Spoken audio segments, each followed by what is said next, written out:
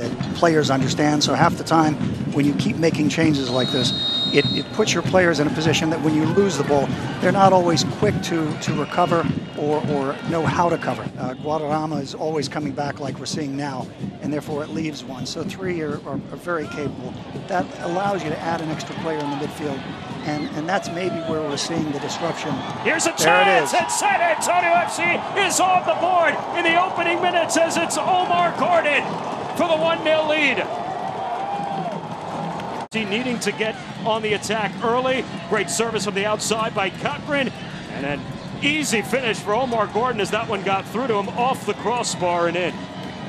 And this is the interesting part for teams, is you score the early goal like this, as we talked about, that Tulsa's given up early goals. And maybe you just don't want to push him a little bit too much here. You know, we talk about the manager or the coach. It's not that you're just the coach of the team from a tactical standpoint. You're a leg manager. Vukovic set piece.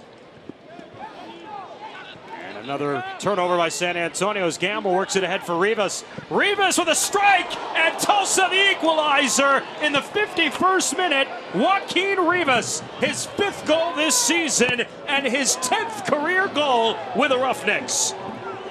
Now we've seen it right from the opening whistle of the second half. And when you give the ball away in your half, it leaves you open for counterattacks because your team is already spreading out and pushing upfield. And they didn't waste any time getting that shot. Tremendous shot, but it's... He skied, but couldn't get under it. A strike and just wide of goal from the outside there.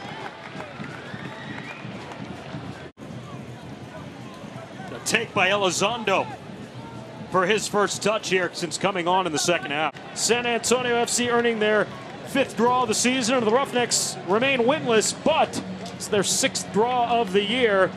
And the first of this rivalry matchup earns level tonight.